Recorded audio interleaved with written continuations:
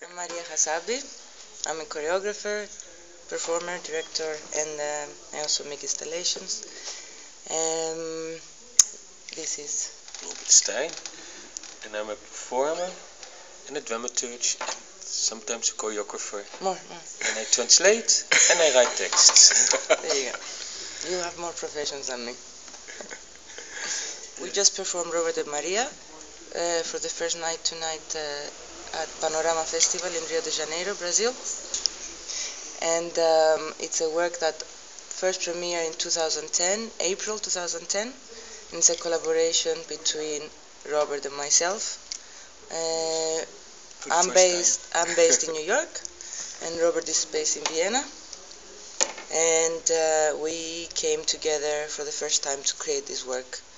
Basically, really started working on it in January 2010 or something like that. But we first met in 2006 at Impostans Festival. And we had a desire to work together, although our work is very different. In the beginning, when you see my work and Maria's work, so we were looking for a lot of different things what we could do together, and we found this format or this concept or this idea at a certain time, and then we stuck to it. And I think I can only talk about myself that I really like the rigorness of it, that you have a task or a kind of thing you do, and you have to do it all the time until straight truth and discover what the body is saying, or how we are together in the space in this task. Yeah. And how did you build this kind of a conceptual layer that I see that in a way is almost about the relationship in itself, of perhaps what we know about Maria, what we know about Robert, came to be, and then there is this kind of very specific, rigorous way of relating that we witness. So in a way, can you talk a bit how do you encounter that? From the very beginning, we wanted very much to stay as ourselves. That's why the piece is called Robert and Maria. And it's the meeting between these two people, these two artists. And we both have our own identities and interests of making work and living our lives. What we wanted to do is, and it came through the process, it's not like we decided it first and then started making the work. We wanted to create something that would keep us as real as possible away from theatricality. So we had to create a task for ourselves or some sort of limitation that it could push us beyond who is Robert and who is Maria and what is our interest, and all of our fights and all of our agreements.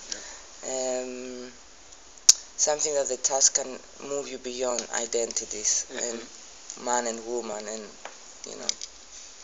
animals or whatever. Hopefully it's not just one. So hopefully you see many Marias, many Roberts.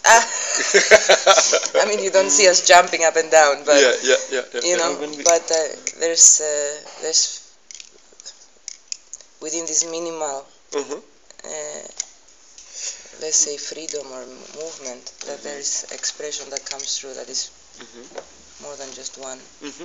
When we started, we were thinking, well, our bodies on stage or how we are on stage is already very much says a lot, and how to get that it says something and that it also stay truthful, and that it doesn't come into a traditional man or woman dancer, not dancer, but how can you, because this is not also how we relate to each other as man and woman to each other, so why should we suddenly that represent on stage in that sense? And every time we do it is very different. It's the same piece, but it's very, very different at the same time. And there is, of course, the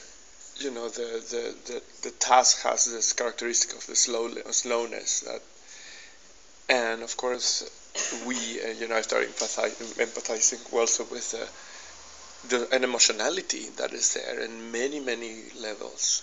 So that then the choreography or the piece, etc., it has these arches through and then your eyes both at the end. It's almost like you're crying. So it's like there are these narratives that evoke many things. But hopefully, what we're interested in is not to start from a narrative. Yeah. You know, not to fix it. Yeah. You arrive there. Things happen. You know. Yeah. Everything tells a story. Yeah. And our mind makes it. Also, there's a story everywhere, but we don't want to come and tell you, I love Robert, Robert loves me. Just to make it very simplistic. Yeah. And how came this? What's kind of the interest at the beginning of working? Together. Even if we can backtrack and say, okay, what were you expecting, and then this happened. Can I say why I want to work with Maria? I liked a lot in the work of Maria that it's very precise, and that the smallest details says a lot. I saw a piece, this is still smoking, in Vienna. And I was quite impressed by, let's say, what you could say that are daily movements sometimes, or very artificial, and both had the same impact. That I liked, and it was for me not photographic, and also not so much cinematographic, but something what the body does when it's very precise in its being or something. And so, I really want to learn to be more precise in the body.